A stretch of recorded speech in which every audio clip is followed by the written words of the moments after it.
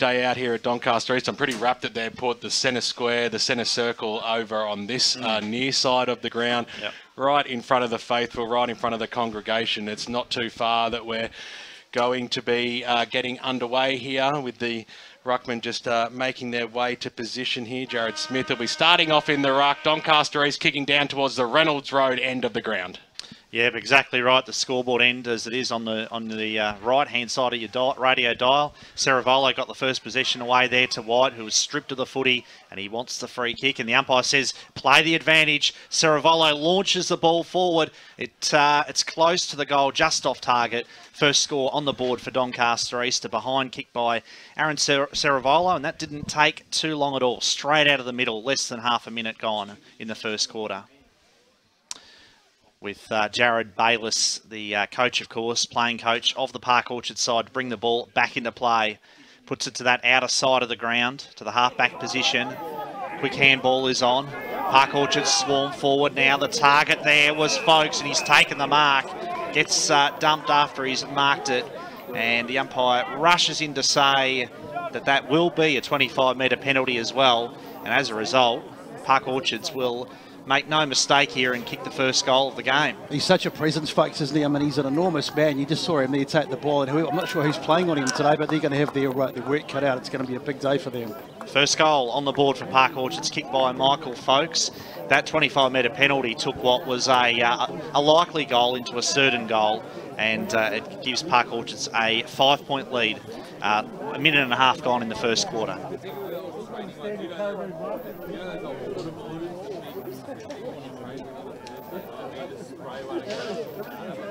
So just making our way back into the middle here.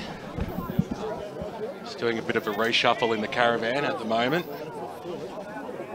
So the Sharks that have the early lead. Rucks go at it. A good knockdown there by Smith that time. Batsanis couldn't chime in over the top there. Nice little fist on there by Tendler. Ball hits the deck. A lot of players around this one. Comes out. James Locke got the handball out to Tendler. Looked backwards. Had support there. The kick around the body by Brock McLean up towards the half-forward line. Nicely chopped off though by Benny Hyde. Across the half-back line, Park Orchard squeeze a kick out. Here's Matty George, who just stops props and looking for the best option. Short one is on. The mark's been taken by Wynert. So, big inclusion for Park Orchards this year. The old Croydon spearhead kicks it up towards the wing position. Nicholson just couldn't quite trap it at the crucial stage. Jager was there, and right on top of his hammer was Pavic and Stantonow, and we will have a bounce. Just really interesting too to see Brendan Wynert playing at the back. I think he's been playing there for most of the season, but as you say, a spearhead, but playing at the back. He's only kicked one goal for the year, so his primary position is up back. Jack Martin, centre half back now for the Lions, wants to switch the play. It was a skew-off kick, but an accurate one because Sammy Gold takes the mark this way, that way, stops props, spots up a target along the wing position there in Tendler, who got it away to Lowther, who just had enough on the handball to spot up Locke. Short passes on, kicked it straight into the bum there of Appleby across the half-forward line. Locke will go in after it again. Lee Murphy was there to mop up, got the handball away. That was okay. Saravolo got dispossessed. Well done there by Heron, got the handball away. Kick goes in towards the middle of the ground. It scrambles out. Gold for Doncaster East, the first player to mop up. Got the handball backwards to Tendler, who goes backwards again, and they'll steady it here. Simon White across the half-back line. Yeah, Simon White, cool head as always. Just he won't panic. Sums up the right option and goes very short back to Tendler, who's had a few touches early in this game.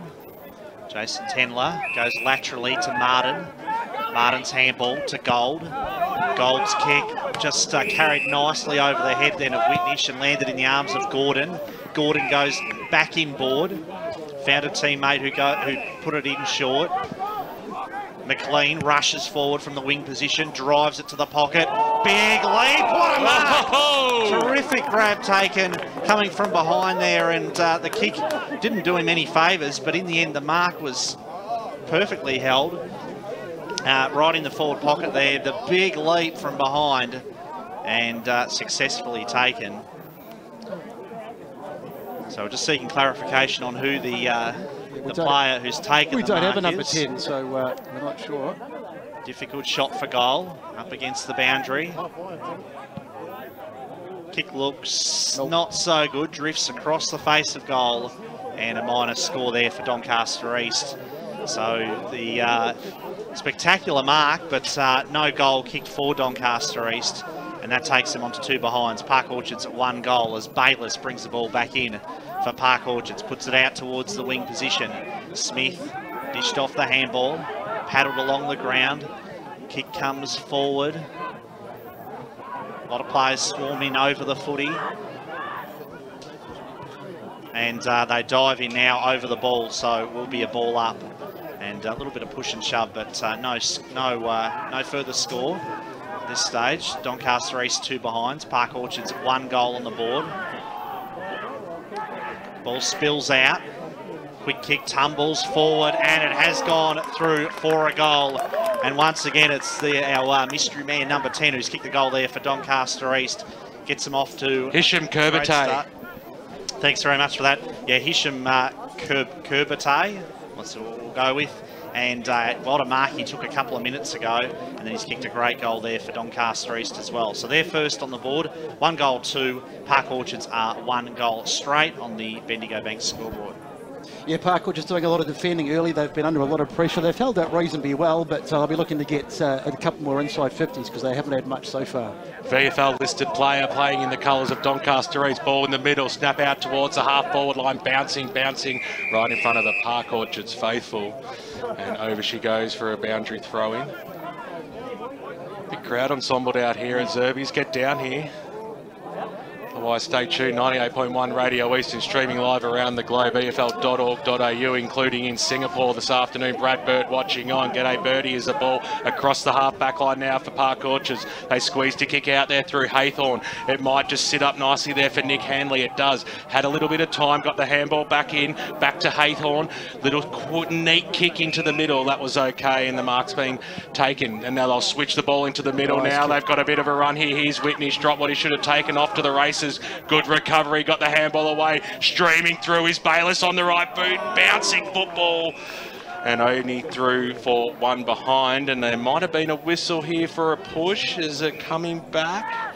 No, Leroy Green's right on top of this one with the camera work, but it might be a downfield free kick, in fact it is. So Matty Nicholson, looks like Dan Beard's the general down there, the umpire, so ball in the arms of Nicholson on a very tight angle. It looks like he'll go for the snap here. So they currently lead this, currently trail by 2 points. They held the lead for the first few moments. They'll be looking to gain it back here. Just perfectly executed there. And the Park Orchard Sharks have their 2nd goal on the board. Matty Nicholson has his first, and on the Bendigo Bank scoreboard as we cross the 7.5 minute mark in this first term. It's pretty close out here, 12 plays 8. Yeah, nice build-up from Park Orchards. Nick Hanley just sweeping across half-back, setting it up nicely, and a nice finish. So 4-point lead to Park Orchards, and their 2nd goal then kicked by Matt Nicholson as the ball comes back to the middle. 8 minutes gone in the first quarter. Pupkin Stanton now contested that ruck hit out. Kick forward by Bayless, tumbles it forward. Martin there at the back, had his kick well, smothered. Ball was fed back to Folkes. The kick around the corner by Folkes. It bounces across the face of goal. And that's not a bad result, though, for Park Orchards, because better than Brett to get the boundary throw in right alongside the behind post than if it had just managed to creep through for a behind. Absolutely. You know, they can set up their structure and hopefully win the clearance and set something up. Make the defenders nervous when it's in that part of the ground. Handball was shot out by Appleby. McLean gave it to Gold. The kick was kept very low then. Whitney takes possession. High up and under kick. Didn't do his teammates any favours, and there's a free kick, and it will go the way of Simon White for Doncaster East, who is a great user of the footy. Rarely doesn't hit a target. That wasn't his best kick. Still got to Summers on the bounce. Summers' kick around the corner is a good one, and he lands on the chest of Ceravolo, right in front of our broadcast position here at Zerbies Reserve. The perfect handball receive over to me, Brad, but the kick wasn't good to his skipper in Batsanis. Over the boundary line it goes and out of bounds. 4-point ball game. Sharks kicking downhill, Doncaster East kicking to the scoreboard end. Umpire to bring the ball back in. Nice little knockdown front spot there by Chappell. Kick goes forward though for Doncaster East.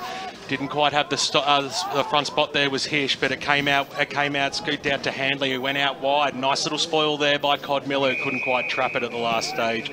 And over the boundary line she goes. King right on his hammer. Sorry, BW, is Josh Chappell very prominent early for Park Orchards in the ruck? His games have been played at a very quick speed as well, which is good to see. Certainly is. High to bring the ball back in now. Chappell will go up against Papa Constanta now. Charging through was Appleby. He was quickly wrapped up and will have a bounce right across the 50 here. Doncaster East End. They're trailing Park Orchards by 4 points on EFL game day. 10 minutes into the first term, came down. Appleby just scrambled a kick forward. That worked out okay. Here's Hish again, this way, that way. Little handball to Lock, squeezed a kick forward. Murphy kept it in alive just for a second though, because he was pushed over by Alex Galings, and will have a boundary throwing 20 metres out from the Doncaster East goal line.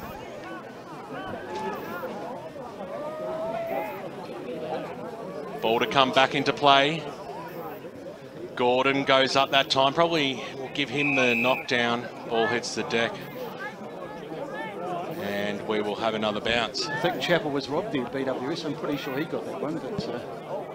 You just worry about chiming in for special comments, not corrections. Besto as it comes out now. Haythorne tried to barge his way through. Galings also. Barry Cotts has got some scores going around the grounds. Yes, we got some Division 3 scores. The Basin 3-1-19, trailing Donvale 4-3-27.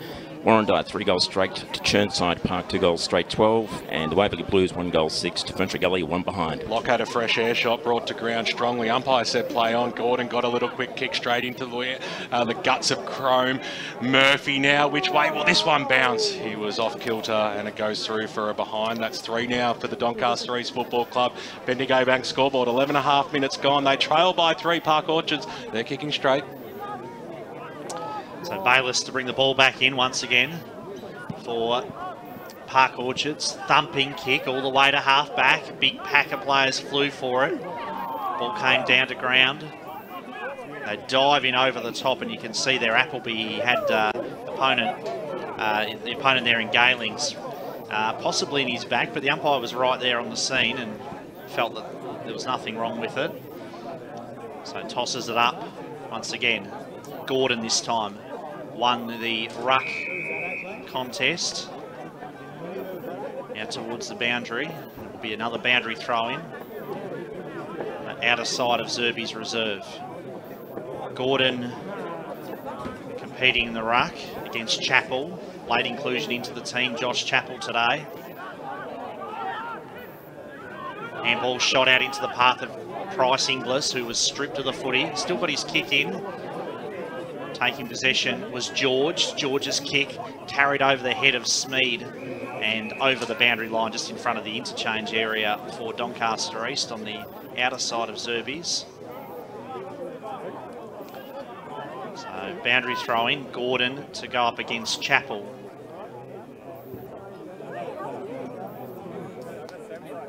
Gordon won the tap.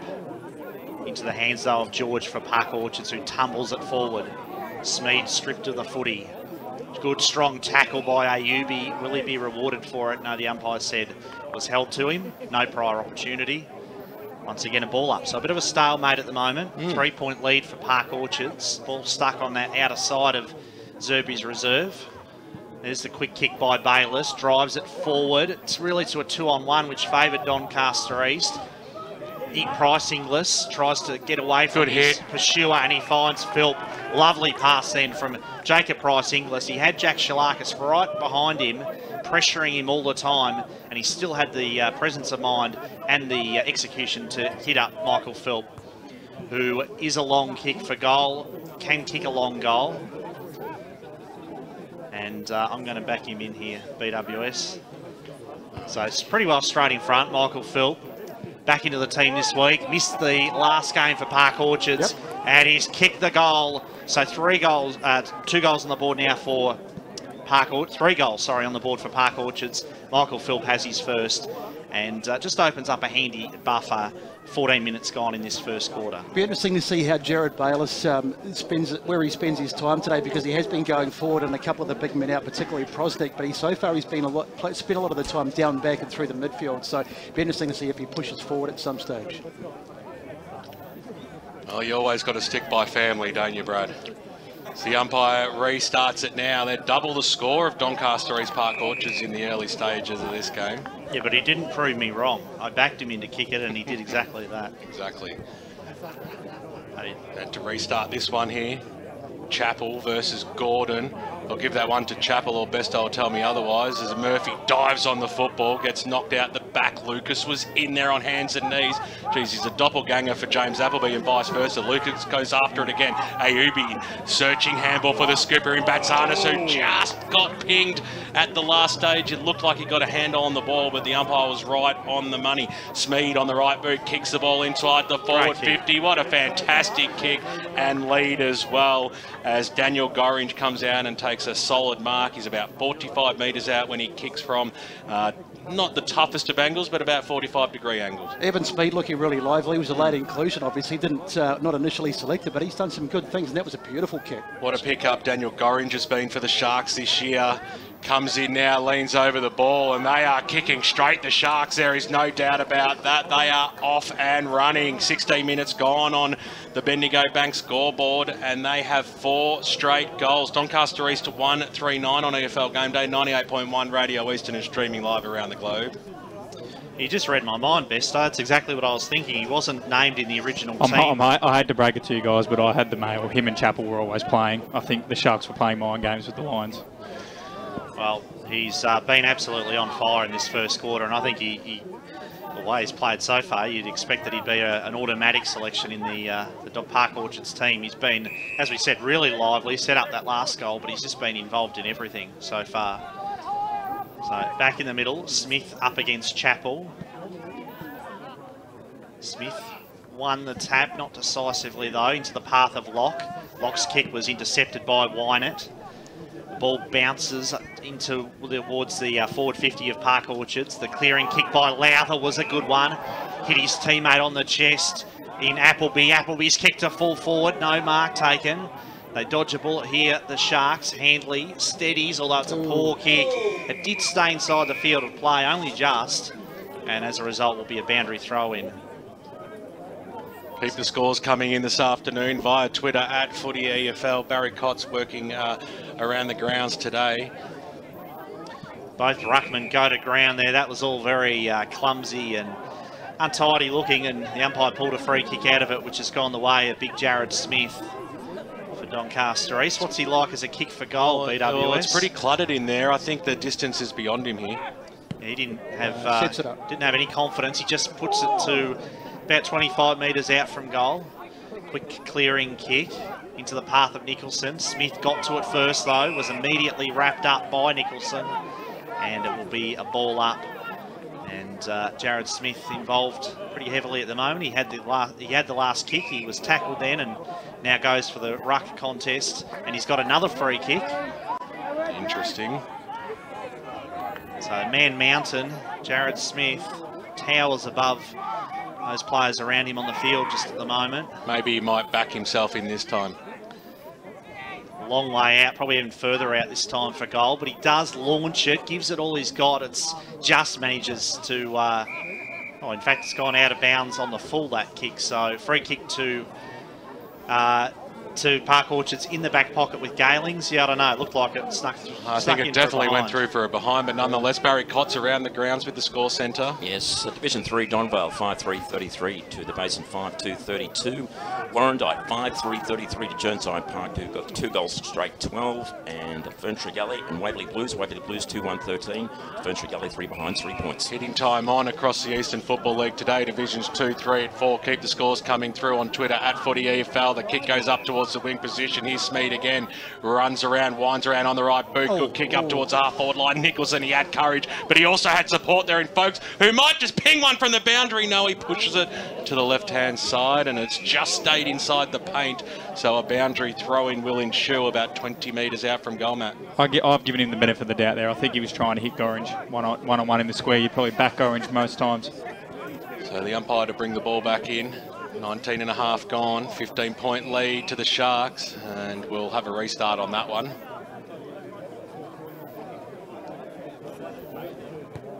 So just wait for the ball to be brought back in once again. Deep in the Park Orchards 50, looking for their 5th straight. Bit of an arm wrestle at the fall. The ball handballed there came out from Chalakis, and couldn't hit up his teammate there in Hish, and it goes over the boundary line and over again.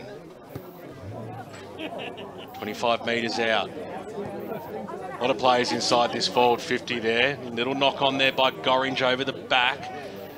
Ball hits the deck. Smith got boot to ball, but it was quickly smothered. A handball out by McLean. That was intercepted. Folks handball again. Backwards to go forwards. Barging his way through Hayhorn. Got it away just in the nick of time. That was okay. He's lock on the left boot now up towards the wing position. There was not enough torque there. And the faithful's getting right into this one. Be a few of those old footstep type calls, but we'll have a boundary throw in right in front of us here in the broadcast position.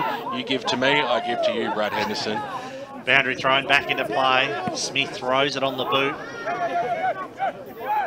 Galings got the handball away to Price Inglis, and his kick to the wing position. Just getting hands to it then was Bahagia. White's handball clears the area nicely for Doncaster East. White kicked it off the ground that time, but it was intercepted by Whitnish. Nice. Whitnish launches the ball forward. Came off hands to Philp. Philp off a step. Fires at the goals, but he's off target this time and can't kick his 2nd goal off the 1st quarter. Just a minor score there. That's their first behind Park Orchards. 4-1-25. Doncaster East at 1 goal, 3-9 on the Bendigo Bank scoreboard. Looks like Josh Chappell's having a spell in the ruck. We've had Folks in there in recent times, so just having a bit of a break, and I think also the big man Gorringe as well. So Gold from the kick-in found Lowther in the back pocket. And he used the grandstand side, and he's going to head towards the Jake Summers direction, who put his hand up for it. Ball hits the deck. Lock was nicely met there by Benny Hyde with a strong tackle to bring him to ground, and we'll have a ball up. 22 minutes tick over. 16-point lead here to Park Orchards. Probably came into this game as the underdog, although a lot of the media team have gone the Sharks today. Ceravolo got it out. That was okay. Little flick kick out there. Comes to Appleby on the right boot. Squeezed it up towards the scoreboard. Racing out there was Rowland. He had too much pace there for Lee Murphy. Hit it and then went up towards the wing position. Martin got one handle on it. He was intercepted though by Nicholson, who went after it. Smeed was there for support. Strong tackle by Nathan Tendler. Sees the ball go over the boundary line, out of bounds right in front of Steve Buckle, Earl and Anna Doldy, and the Gas as well out there. Great play by Scotty Rowland. There came and got the intercept, but not such a good kick, but showing his experience at the back. Bit harsh on the kick there, Besto. He gained 50 metres and almost got it onto the almost got onto the chest hit a target though, Matty. Jesus Christ! Get your kicking boots on, Besto, at half time. Give us a show. Now it's being thrown back in front of the Park Orchards bench. We can see Jared Wright, who we had a chat with on game day before this match as well. Pye throws it in, little handball out. Batsanis just tried to link up with Lucas, who got dispossessed, charging through there. Hayhorn brought to ground, and we'll have another bounce. Update from Mulgrave, 2-2-14 Mulgrave, Croydon 2-1-13. Expect that one to be a close one all afternoon. Pye throws it up. Little quick kick forward. Still just on centre wing position there. White and Murphy laying a tackle, and we'll have a bounce.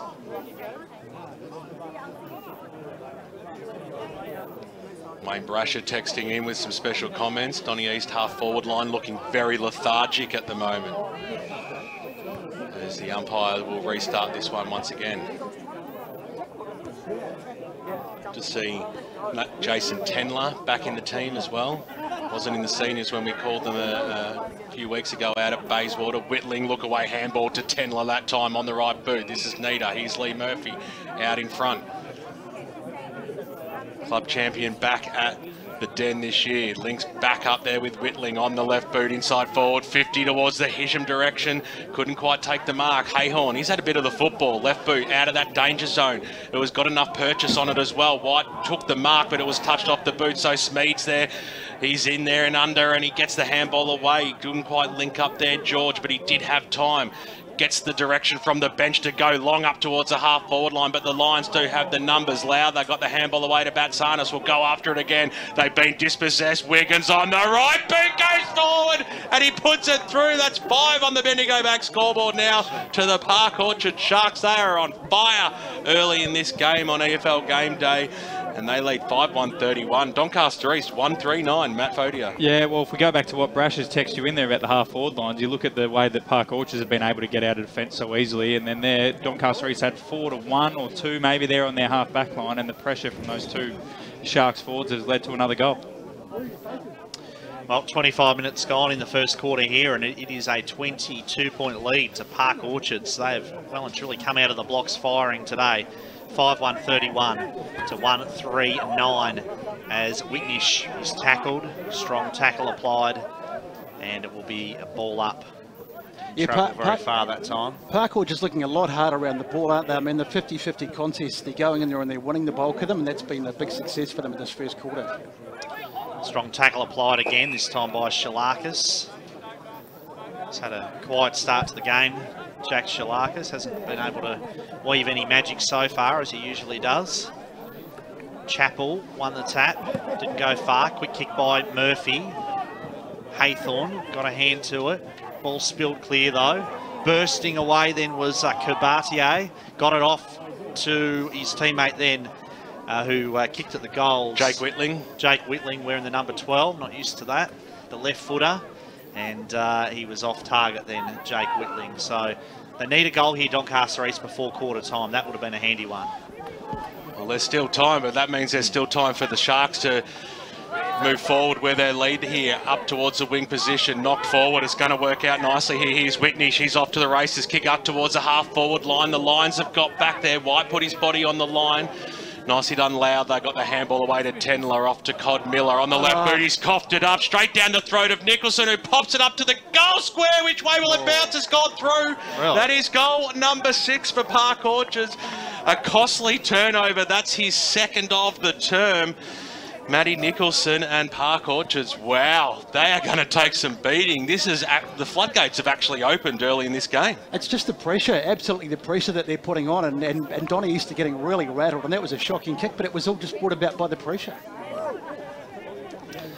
Well, can they click into gear, Doncaster East? They just look, as you say, rattled and quite shell-shocked at the moment in this first term. Doncaster East have been a little bit wasteful, 1 goal 4. Park Orchards are making every opportunity a winner. 6 goals 1 on the board for them, as Locke was well wrapped up then in the tackle. It's just something lacking at the moment for Doncaster East in terms of the intensity around the footy. Batsanis there trying to lift his side. Are they possibly not running both ways? Because every time Park Orchards get the ball in defence, they are just burning off the Lions players. It does seem quite easy when Park Orchards get clear in space. They seem to be doing it easy at the moment. Murphy well wrapped up then in the tackle. Umpire tosses it up. Chappell left very high. Pretty obvious free kick given away then against Josh Chappell. Almost got a free piggyback there. And the free kick will go to Smith. That's his 3rd free kick in this first quarter. 3rd free kick for Jared Smith. Lovely pass. Hits Murphy on the chest. And they need to move it pretty quickly here. There's not a lot of time left, you wouldn't think, in this first term.